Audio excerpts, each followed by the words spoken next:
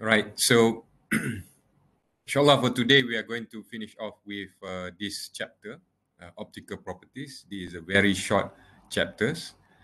The key importance of the optical properties in properties of material is because whenever we produce a material, um, we might notice that some materials, for example, metals, it gives some reflections. We can see ourselves. I mean, if it has been polished or what, then you can see reflections. Or imagine that if you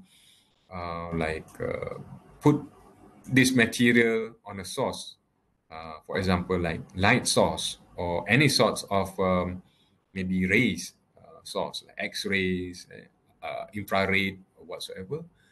The behavior of this material to actually have a sort of a transmission, um, absorbance, or probably reflectance. So all these are actually related to their so-called optical properties.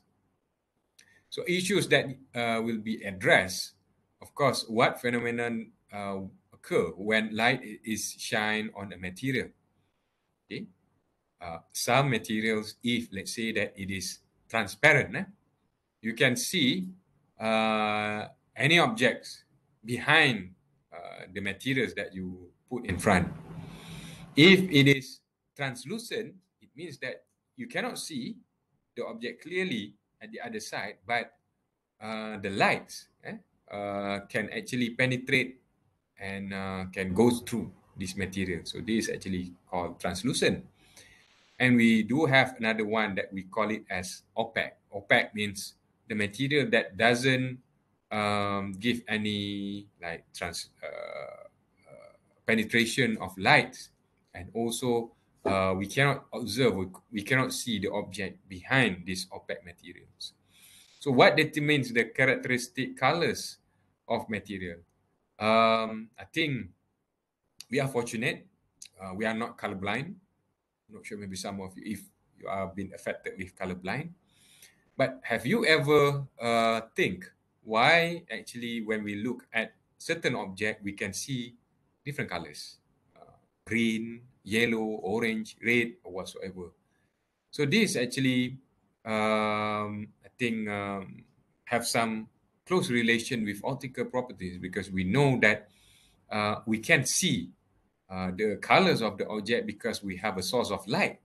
So the light actually have a wavelength, and when it goes or when it actually shine to the object will reflect, and the reflection of rays that captured by our eyes, our naked eyes, it depends on the wavelength, and finally that actually being translated into different color. So that is why you can see purple, you can see pink, or whatsoever.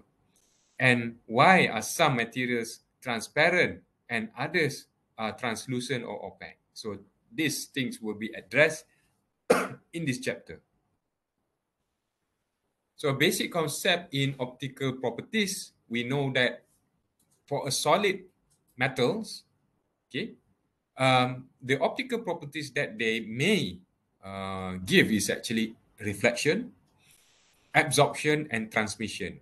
Okay, so most of bulk solids are thick enough that visible light when temperature is equals to 0, or transmission, not really temperature, but transmission is equal to 0. Okay, and for transparent solid, okay, the reflections, absorbance, transmission, and refraction, pembelauan, refraction, dia bukan pantulan, pembelauan, refraction in Malay.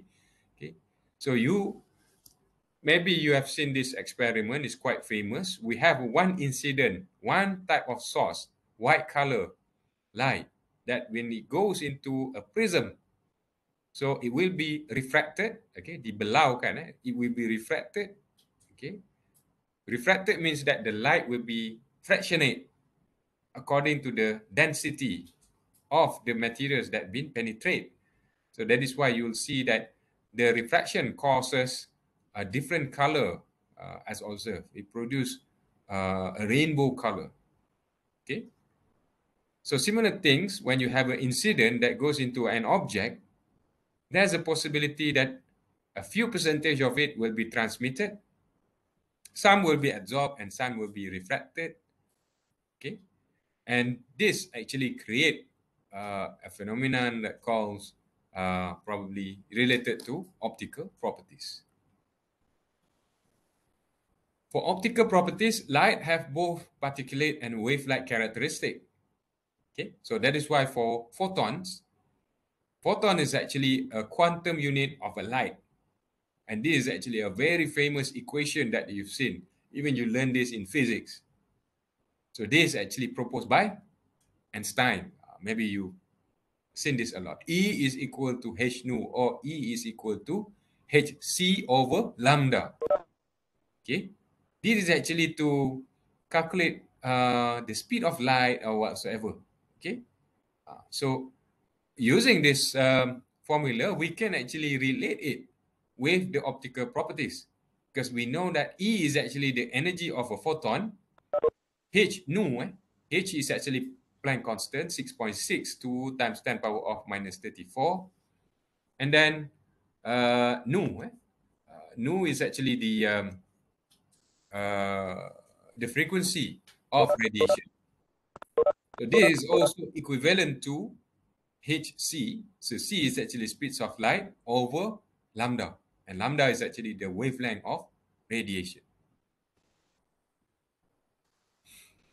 The definition of refraction, reflection, absorption, and transmission. Refraction is actually due to the photons loses some of its energy after interact with the material and changes its direction. Okay. So for index of refraction n, it is actually to relate the changes in velocity and direction of radiation as it passes through a transparent medium, also known as refractive index. So in order to observe the optical properties of any materials, part of it is to calculate or to find the refractive index. For example, if you produce glass, different types of glass, colored glass, opaque glass, or ornamented glass, okay, it is actually important to know what will be the refractive index of this material. And how to calculate that? Index of refraction n is equal to C naught over C. Okay, or it is also equivalent to lambda in vacuum over lambda. So as I said, C is actually the frequency, and lambda is actually the wavelength. Okay. Reflectivity is actually the percentage of incident radiation that is refracted. And linear absorption coefficient, alpha, it actually describes the ability of a material to absorb radiation. Okay. And other than that, we also have another term called dispersion. Dispersion is actually the variation of the refractive index with wavelength. So that is why I think dispersion is equals to the changes of n, the changes of the refractive index over changes of wavelength. And finally, we have transmission. Transmission means that the fraction of beam that is not refracted or absorbed by the material. So it is not either being absorbed or refracted, but normally it's just been transmitted back into the other sides. For refraction, transmitted light distort electron cloud. So if there is no transmitted light, so you can see that the electron cloud is not distort. It's just like permanently stays like that. But if there is a transmission of light, then what happens is that the electron cloud will start to distort, and this actually cause the light from the source transmit to the object. The velocity of a light in the material is lower than a vacuum. Okay, so another alternative, we might see that n as an index of refraction is equivalent also to the velocity of light in vacuum over the velocity of light in a medium. Adding a large ion or large heavy metals to a glass will decrease the speed of light in the glass. So this actually have a reason, because you might see colored glass, colored glass or ornamented glass with a color. If you go to church or maybe inside the mosque, you will see ornamented glass as a decoration. You might imagine, how does this ornamented glass is being produced? Because we know that glass is produced from silica and also carbonates. But actually, what happened is that when you add a very dense material like a dense heavy metal, lead, or other types of metals inside the glass, when you do the molting or the blowing process, what happens is that when you cool it, it will produce color. Okay? Right. So light can be bent as it passes through a transparent prism. So this is actually an effect of refraction. And every material have its own refractive index. So that is why I think a typical glass, it has a very low refractive index, 1.5 to 1.7. But when you add, I think, heavy metal like litach, I think litach is a type of glass with the addition of lead oxide. It has a refractive index of 2.67. And even for diamond also, it has a refractive index 2.4 because of a very high density of glass produced.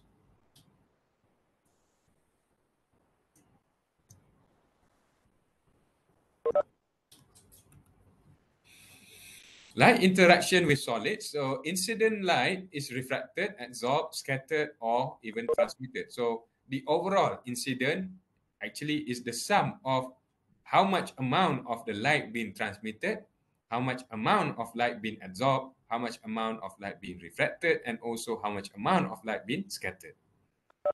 And as I actually explained earlier in the introduction of this chapter, we might understand that the optical classification of material can be classified into three. So we have transparent, we also have translucent, and also opaque. So what does it mean by transparent? So transparent means that you have an object that light and also a light can penetrate through, and the material is also clear that you can see whatever object behind the material.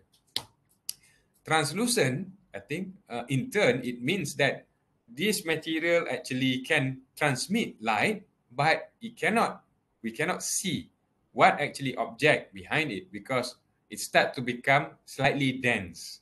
Okay. And then finally, opaque. This one, I think, clearly there's no transmission, there's no observation from the other sides of the material. So examples for translucent, I think simple crystal, glass, or whatsoever. Okay, translucent, maybe I can give an example of a plastic material. And opaque, I guess any hard materials that doesn't have any possibility to be absorbed or transmit. Right. So we are looking at the one of the examples. So what are the energies of light with wavelength equals to 400 nanometers and 800 nanometers? What are their colors? Okay. So as I mentioned earlier also during the definition things and I think a basic introduction, we know that each color actually have or produce different wavelengths. Okay. So in order to understand what will be the energy of light, so we actually need to use the formula that we have looked just now. E is equals to hc over lambda. We know that h is equal to 6.63 times 10 power of minus 34. C is actually speed of light, 3 times 10 power of 8, and lambda. Okay, so lambda is given at the different values of 400, 800. Okay, so when you calculate for 400, you will get energy equal to 3.1. And if lambda is equal to 800, then lambda is equals to 1.5. So what does this indicate? If you can see from the figures that I show you below, okay, if the energy value is higher, then the wavelength will be slightly close to each other. I think it's quite intense, and in the end of the day, okay, you might see that the color that it will produce is slightly darker, higher E value. Okay, high E value normally will give a more dark color. Okay, and if you have a less E value, then this one normally will produce a very light color or intense color. Okay, red, orange, yellow. Okay, so all these are actually the things. So you can actually see from here the diagram showing that different wavelengths will give a different visible light, and this actually will be situated under the visible light. So we can see color because it is located in the visible light region. If it's not, then it goes into infrared, radio wave, X-rays, gamma rays. For absorption of photons by electron transmission. If we can actually relate slightly with electrical properties, we might understand that for energy band diagram, because we are talking about a transfer or a promotion of electrons from valence band to conduction bands. So we have a source of energy that comes from either heating or also coming from light. So in this case, for optical properties, of course, the source will come from the incident light. So you have H nu, that when it goes or when it penetrates to a certain material, so the electron will be, I think, promoted to a conduction band. So maybe you might heard about photoluminescence or glow in the dark material. Any material, I think now watch also have a glow in the dark material. You just put under the light, and then after that, during dark, maybe you can see the color glows. What happens is that the energy is actually being absorbed. Okay, so when there is no supply of energy anymore, if you are not under the sun or under light source, okay, so what happens is that the energy that has been absorbed will be released. So when it released, it produce, it goes to the conduction band, and it actually produce another rays of energy, which actually we can see lights after that. Okay, unfilled electron states are adjacent to the filled states. Near surface electron absorb the visible light. Okay, so we are going to see this example more after this. Okay, so to characterizing absorption, measuring transmission as a function of wavelength and specimen thickness. So maybe we heard about Beer-Lambert's law. I guess maybe you've learned this in KAT. Okay, KAT 245 or whatsoever. Because I think you are doing experiment using absorbance, UV, spectrophotometers. So all that actually, we know that you have a cuvette, you have a source of UV, and it will transmit to the material. So the solution or the material itself will be absorbed, and it will release a different absorbance value. So different absorbance value will actually tells you the characteristic, the optical characteristic of this material. So in Beer-Lambert's law, okay, the transmission is equals to the transmission without specimen, okay, multiply or exponent to extension coefficient at each wavelength, and also multiply with the thickness of the sample. Thickness of the sample, maybe if we are talking about UV vis, maybe you've run UV vis before. So the thickness of the cuvette or the quartz cuvette that you've seen. Comparing materials classes based on alpha, okay, high actually for metals under most all wavelength, and small for ceramics and also polymer. So what does it mean? It means that for metallic compound, normally you will have a higher alpha value. Okay? So alpha again is actually a coefficient, linear coefficient, extension coefficient at wavelength.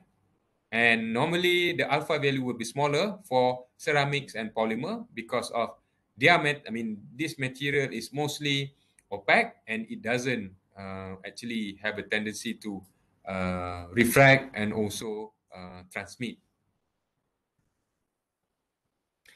Reflection of lights for metals. Okay. Electron transition from an excited states produce a photon. Okay.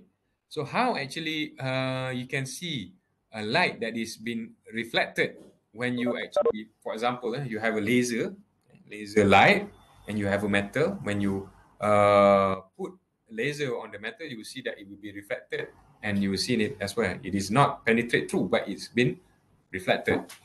So it happens that when you have a source, same thing, you have a source, you have an incident, the electrons, okay, from the conducting or the conduction band will be,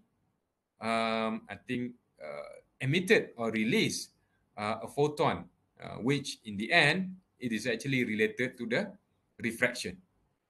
Okay, so the downgrade of electron energy, from the conduction band to the field band, this actually will produce a refraction, lights emitted from the metal surface. Okay, so moving on, reflection of lights for metals. Okay, reflectivity is equals to IR over I naught, and it is actually in between 0.9 and 0.95. Metal surface will appear shiny, and most of the absorbed light is reflected at the same wavelength. So small fraction of light may be absorbed, and color for refracted lights depends on the wavelength distribution. For example, the metal, copper, and gold absorb light in blue and green. So it reflects lights that has a gold color. Okay. So reflectivity of a non-metal for normal incident and light passing into a solid having an refractive index n is actually equals to n minus 1 over n minus or n plus 1 square. For example, for diamond, we know that n is actually equals to 2.4. Then the reflectivity can be calculated as 2.41 minus 1 over 2.1 plus 1 square. Then you have a value around 0.17. So it's actually indicating that 70% of the light is actually being reflected. Okay. Another example, compare the reflectivity, okay, in silica glass that has N equal to 1.46 to that in pure lead oxide that has N equal to 2.6. Explain briefly why ornamented glassware have a smaller percentage of lead oxide present. So the solution, I think we need to calculate the reflectivity. So for glass, if you put the values, you will get R is equal to 0.035. Okay. Meanwhile, for lead oxide, you will get around 0.198. So because of having higher value of reflectivity, okay, so lead oxide is therefore more reflective, which give the ornamented value. So if you have, I think, higher reflective value, so you know that it has more reflectivity. So glass, you know that glass, if you penetrate glass, it will appear like clear. It doesn't give any color or ornamented value as compared to a glass that have maybe doped with lead oxide. Okay, right. So selected lights absorption in semiconductors. So absorption of light of frequency nu by electron transition occurs if H nu is bigger than gap energy or band gap energy. Examples of photons energy, blue light will have H nu values around 3.1 eV. Meanwhile, for red light, it will have a lower EV value or H nu value. If the band gap is lower than 1.8, so all light will be absorbed. Okay, so material is considered as opaque. If the gap energy is bigger than 3.1, so there will be no light absorption. Material is transparent and colorless. And if it is actually located in between 1.8 and 3.1, so the material have a partial light absorption, so material is colored, or maybe we can call this as translucent. Okay, so to differentiate between opaque, transparent, and translucent, it is actually by looking at the gap energy that it produces. So if the H nu value or the energy, the energy that we see just now, E is equal to H nu or equals to Hc over lambda. If this value is actually lower than 1.8 eV, so this is actually opaque. So opaque means that all are absorbed. Meanwhile, if it is bigger than 3.1 eV, then this is transparent, meaning that there's no light absorption. And finally, if the energy is in between 1.8 and 3.1, then it will be partially absorbed.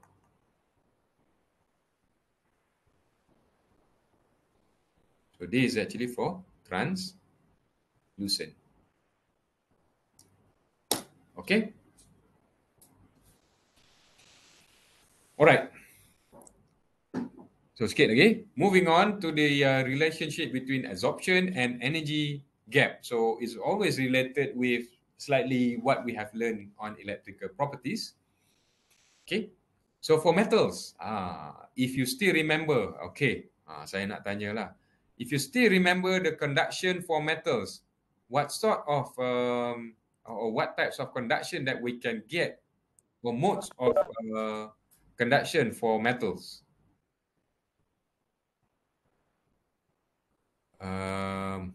Crystal. Crystal, are you there? Crystal Chong Jia E. Yes, doctor.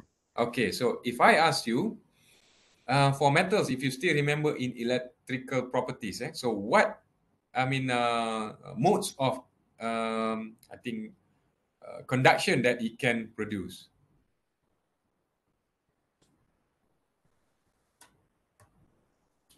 If you still remember. Crystal? Yeah. The intrinsic and extrinsic conduction. That one is actually semi-conductivity. It's okay. All right. So, all right, for metals, actually the energy band, I think conduction could be either in partial band or fully band, fully bonded. If you still remember, please check back. Okay. So that is why, like in this case, you didn't see any gap, like EG.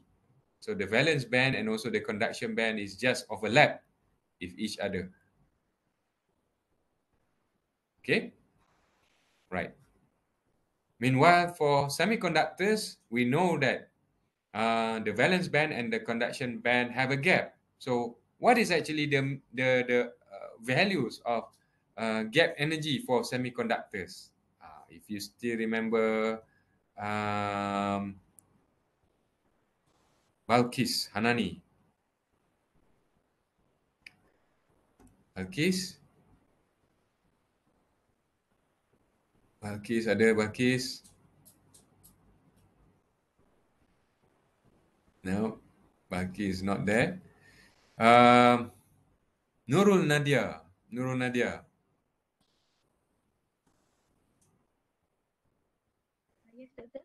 Nurul Nadia. Berapa value gap energy or Fermi energy for semiconductor?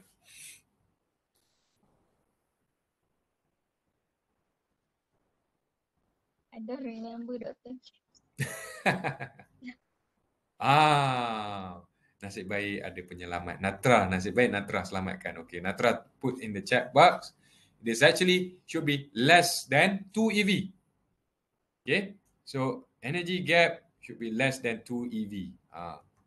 And then for maybe for insulator, we know that it is greater than 2 EV. Okay, so similarly for dielectric intrinsic and extrinsic, same.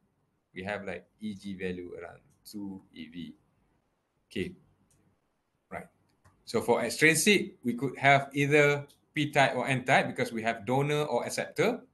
Okay, so that is why you have these things. You have like donor, you have like free electrons, acceptor, you have free holes. Okay, so please look, back in chapter, I think previous chapter on electrical properties.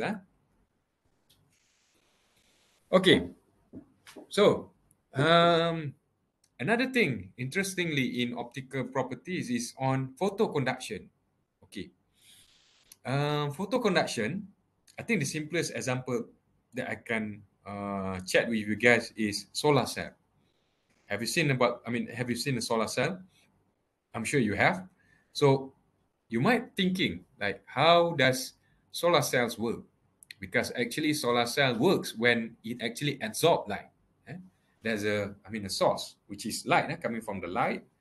And then the material like indium titanium oxide or whatsoever, solar panels that will actually absorb the energy, and then actually it will be translated, it will actually give a conduction, and this conduction will give, produce a free electrons, and when you have a free electrons, then this cause your solar cell to function. That is why a solar cell can give electricity. Okay, so photoconduction in semiconductors involve the absorption of a stimulus by exciting electrons from the valence band to the conduction band.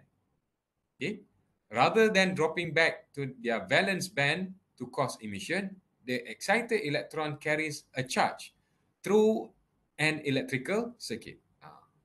So if you remember the examples that I said to you guys before, glow in the dark materials, glow in the dark. It absorbs the light, and then after that, if you stop, if you go into dark, then it will actually release the energy. You will see the light. Okay, so the release of energy actually, from the electron from the conduction band goes back into the valence band, and when it goes back, okay, actually it emits the reflective light. Okay, but for solar cell, rather than actually it will give like light or maybe reflective index, effect. What happened is that the free electron actually produce enough charge, enough current, to actually give electrical properties.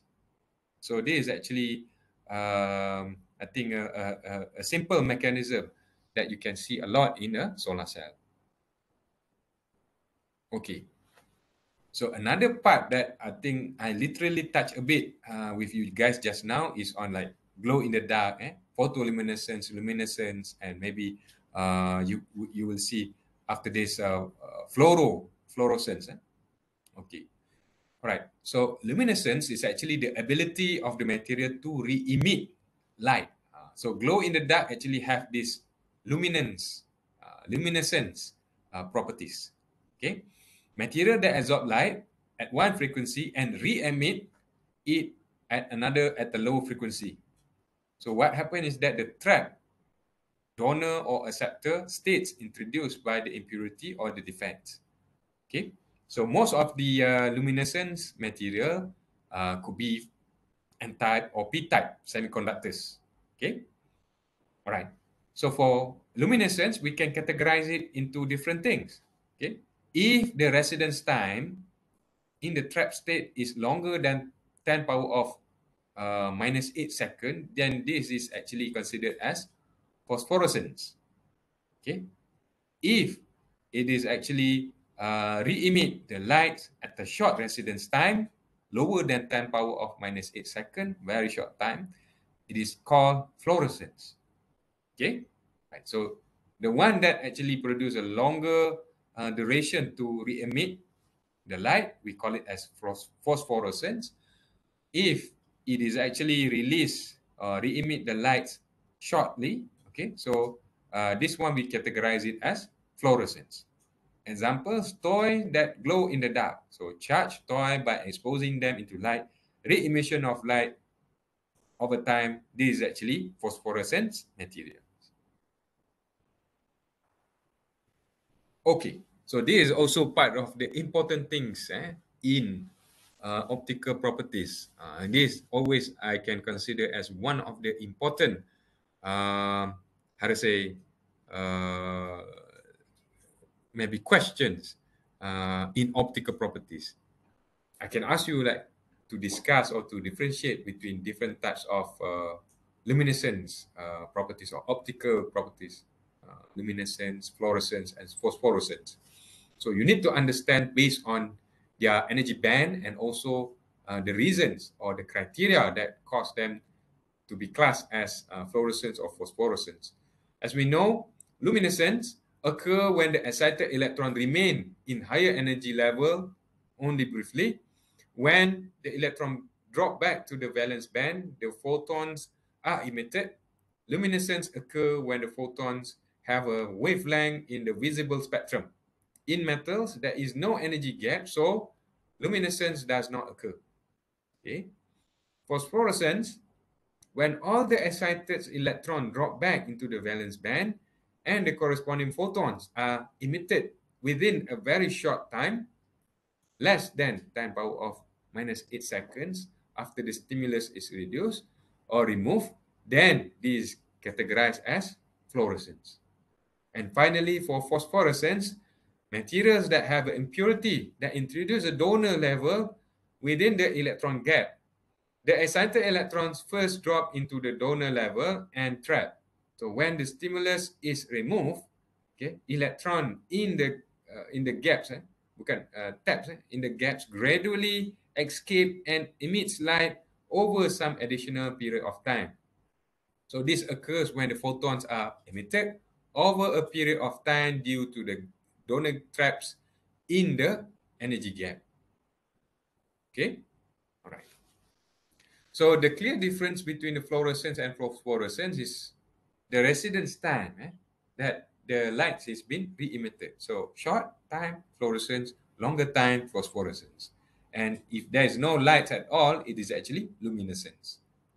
And luminescence normally occur for metals because we know that metals actually have this partial or overlapping energy band gap. So that is why you don't have band gap as compared to fluorescent and phosphorescent. Fluorescent and phosphorescence normally, as I said, is semiconductors. It has an impurity. Okay. So far, is it okay? Any problem? Any question?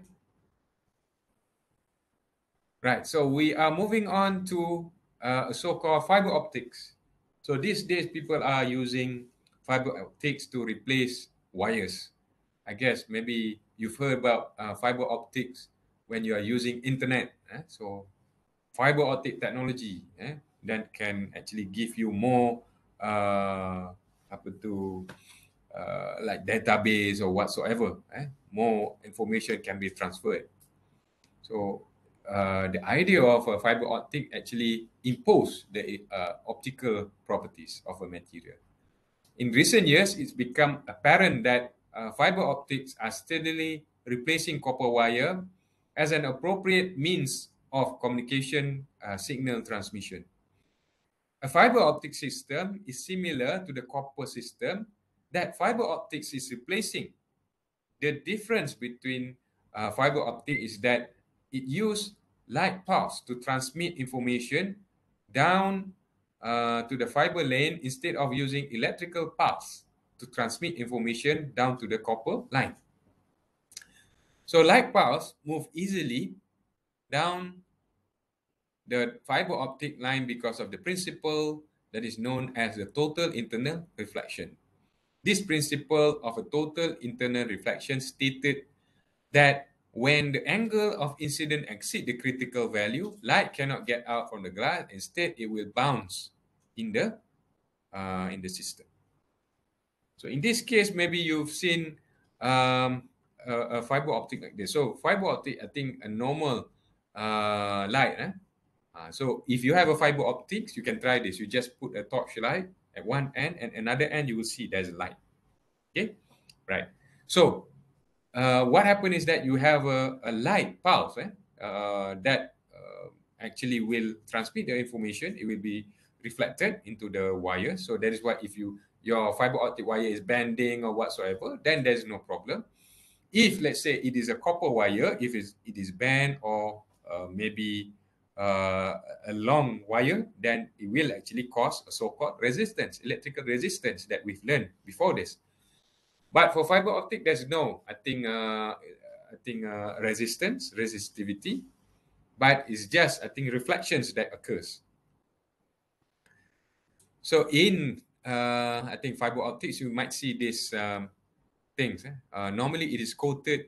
It has a cable jacket, and it has a strengthening fiber to make it more flexible. It has a coating to make it, I think, resistive to any chemicals or whatsoever. And you have a cladding, and finally the core. So the core is actually the fiber optics wire. And this is actually the main system, how fiber optic works. So you have a source, okay, a light source that goes into the transmitter. So it will actually translate the information into light transmission. And then after that, it goes into the fiber optic cables. And after that, it will goes into the receiver, and finally goes into the user. In electrical pulse, you see, electrical system, you have a electrical pulse that converts the electrical lights.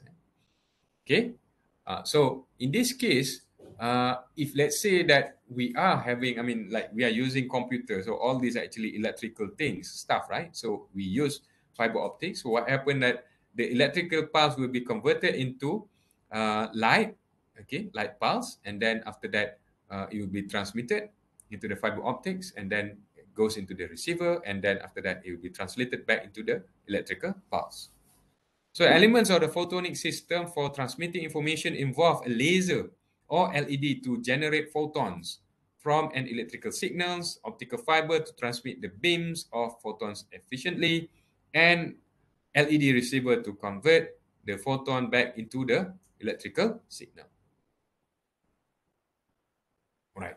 So these are a few things regarding on the advantages of the fiber optic system. This is actually also important things that you need to memorize. I think favorite question to ask the advantages of fiber optics. Right.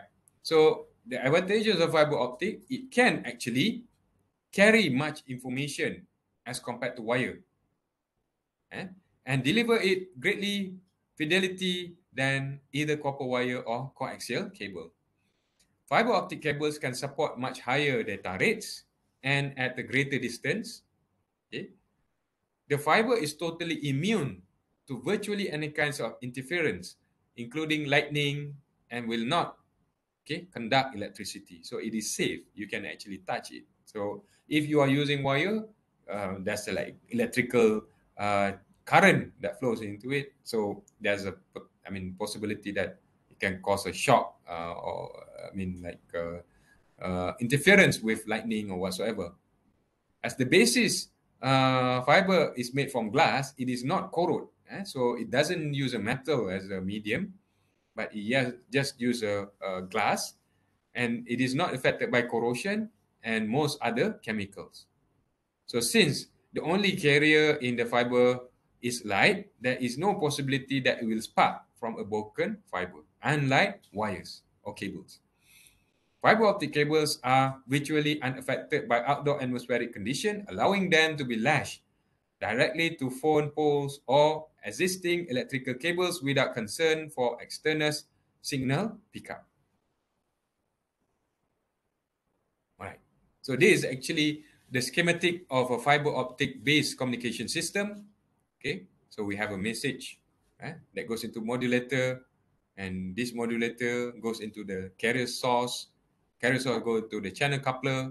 Okay, finally it will be transmitted. Okay, you have a optical amplifier.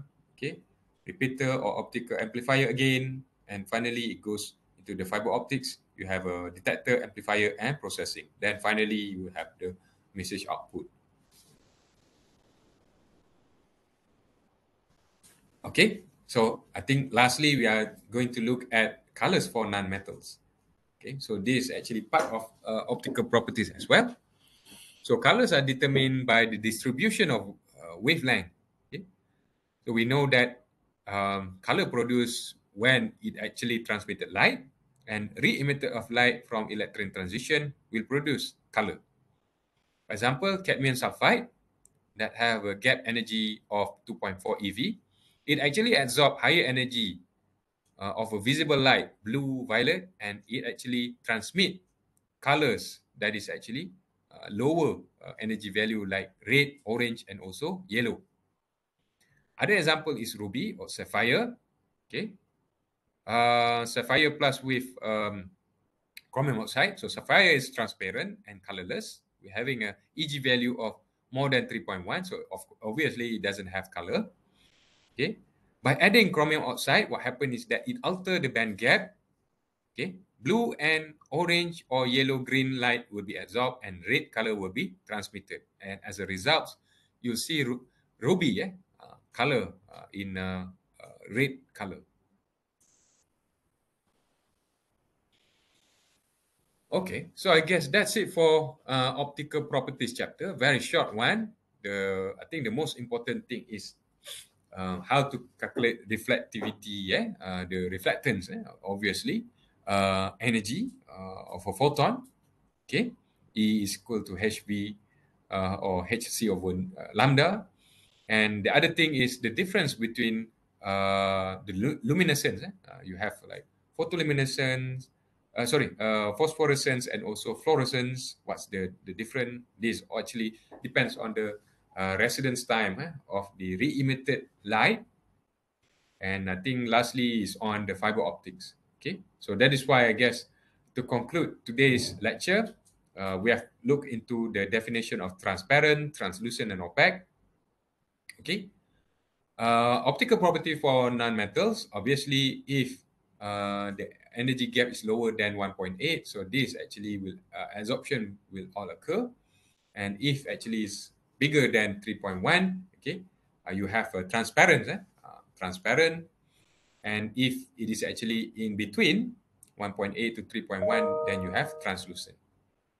So other importance in optical application devices is luminescence, photoconductivity, for example, like solar cell, solar panels, light emitting diodes, LED, solar cells, lasers, and fiber optics. Okay, so yeah, I guess that actually wraps up the optical properties chapter.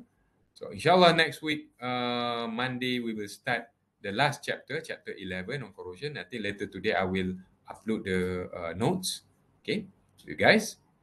Okay, so I think you can write our attendance. I will stay back if you guys have any questions regarding on anything. And please be informed that your exams have been finalized. It will be on 17th of February. 17 is actually Thursday morning, 9 until 12 p.m. Okay, so we will conduct it online using WebEx. But I guess maybe overall, I will give a briefing regarding on exams during your, I think, study week. During your study week, I will do some tutorial to discuss about your quiz, your assignments, and whatsoever. So I will also explain about your exams. I mean the procedures and everything, right? So if there's no question, then I would like to thank everyone. Thank you very much for your kind attention for today's Friday's class. With that, hopefully to see you next week, Monday. Thank you very much, and Assalamualaikum warahmatullahi wabarakatuh. So thank you, everyone.